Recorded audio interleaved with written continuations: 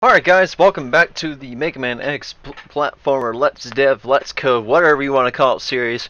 Last episode we took care of one of the most advanced complicated systems of aiming, where we can now have diagonal shots.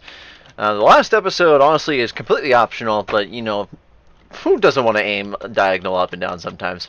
Now, so off camera, I have worked on the stages a little bit more. I would like to explore it, and in order to do that, though, we need to maybe create a camera system so we can slide our camera around side to side, or maybe have it locked along the X position of our player here, so the camera can move along with the player.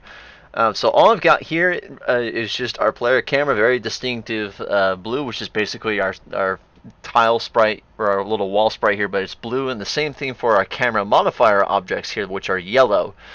It's a very simple or an easy fundamental idea where we just have one new script to add to our list, and then of course we need to add a collision effect where we collide with these camera modifiers in order for the camera to update. So without further ado, let's go ahead and get started. The first thing I want to do, though, is make it so our view in the room, the camera itself, aligns itself where it follows the camera object itself. So while this view is enabled, while the room starts, I'm going to set the object following to, of course, the camera. And all I've got for the camera for today's episode is just two objects called CTR_camera and then CTR_camera mod. The camera mod is what's going to help us update our camera, and of course, their camera is self-explanatory. It's going to be our view in the room. So our H border is going to be half of the width of our view, so it's going to be 160, and then our height is going to be 110. Our horizontal speed is going to be set to 4, and we can leave our vertical speed of the view just to be -1, so it's locked on. Okay. So with that out of the way, let's go ahead and get started. In our scripts, in the stage group, I'm going to go ahead and create a new script, and I'm going to call this update camera. So in this script here, we're going to have just 4 arguments to work with here, and there'll be our lock X, lock Y, which these can either be true or false, our X chord and our Y chord. All of these variables are actually going to be global or local global variables, or global vars, and we'll be able to adjust them throughout the game itself. So yeah, and real quick, we need to go define those variables in our execute room. So this is where this room comes in handy. In our creation code, we're just going to make a comment saying it's establish camera variables, and these are going to be global vars. So global var lock X, lock Y, X chord, or let's see, X chord, and then Y chord. And then we're just going to leave it at that. So they're already defined, good to go. So here we go. So it's a really simple script, and it's all the functions kind of behave the same. But we're going to start with seeing if we want to lock our X coordinate. So when I say lock the X coordinate, if we set this argument to be true in the future, what it will do is it will make the camera align with the same X position as our player, so the camera can shift left and right depending on where our player is moving to. Similarly for the Y coordinate when we're falling or jumping, for instance. So we're going to say update X axis lock, and here we go. So if our argument 0 is equal to true, so we want to lock the X axis, we're going to set lock X, our global variable, to true, and our Y chord to be argument free, which is this argument right here. A quick note is, actually no, I'll get to that later, but let's just keep going. So argument, here we go. So else we'll set lock X to be equal to false. And then it's basically the same thing for the Y-axis, so we can literally copy this and paste this in, and then just change lock X to lock Y, and then Y chord to X chord. Make sure we set argument 3 to argument 2, and argument 0 to argument 1, and then lock Y instead will be false.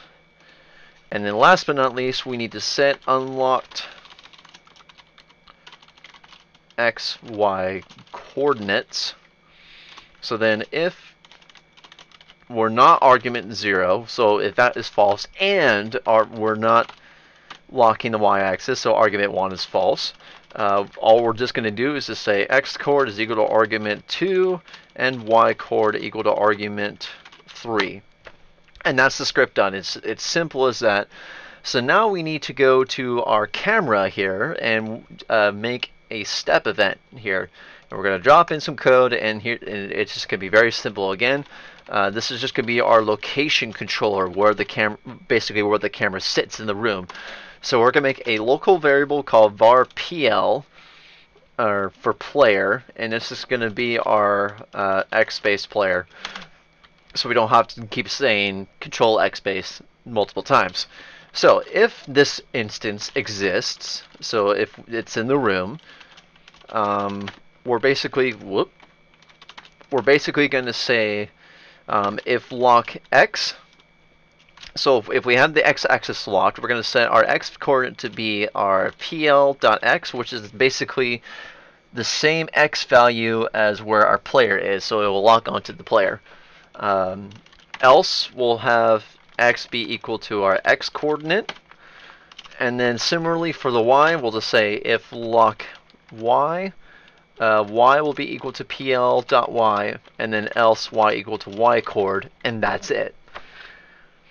In our create event, we need to also define some variables here too.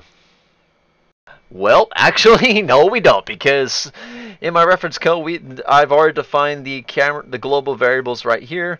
But you know, if they're already defined in our execute room, it should work the same way.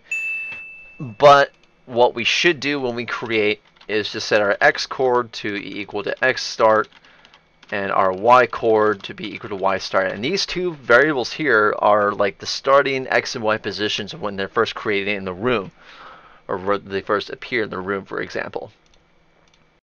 And then there's one more thing we need to do. It's just one line of code in back in our player type here, or our player controller here. We need to create a new event for when we collide with one of the camera modifiers.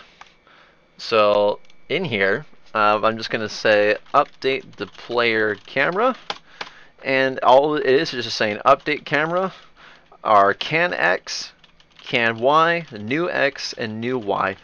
Now, why did I not say lock x, lock y, x coord, y coord in these arguments? For each of these camera modifiers, we need to define these variables in the object's creation code here, so we can have different coordinates depending on which camera modifier we run into. So that being said, the first thing we need to do is just figure out what this coordinate is here. And if you can see down there towards the bottom of my screen, our x coordinate is 144 and our y coordinate is 180. So if I go into the creation code of this camera modifier on the left, here's what we're going to do. We're going to say can x is equal to false, which means we cannot lock the x-axis. Similarly, we cannot lock the y-axis when we set can y to false. Our new x will be 144, and our new y will be 60, if that is what I said. Let's see, 144 by 80. Whoops, okay, that's alright. So 144 by 80, and that one is done. However, for this one here, what we're going to do is go into this creation code, and we're going to lock the x-axis with this one. So can x will be set to true, our can y will be set to false, our new x will just be equal to x. We just need to create this variable so we don't get any errors, and our new y we'll just set to 80 as well, I guess. And that's it. That's all we need to do. And for any other camera modifiers, what I suggest you do at the end of a segment in the room, you place the same camera modifier with the same variables, or with the same arguments or variable inputs, and then for the next segment, that's where you put in your new set of conditions here. Hopefully that makes sense.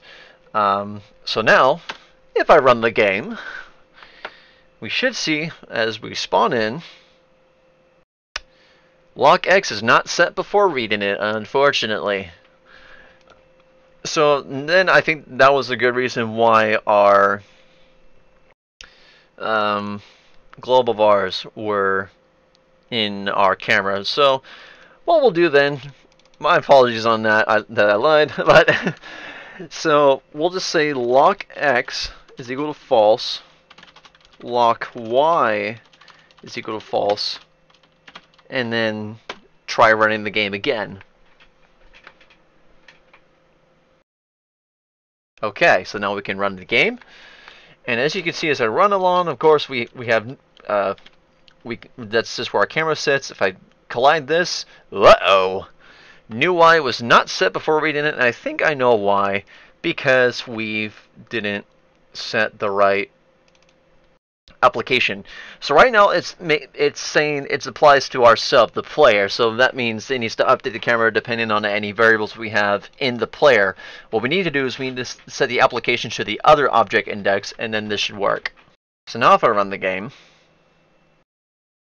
let's try this again. Run along, and there we go. So now we can move along and explore the room, and if I come back to this segment, you can see that it refixes itself back to our starting point here. So now let's go and explore the room. Just a simple room here, and oh, what do we have here? It's a gap I can't seem to fit under, which might hint that we'll be working on something new.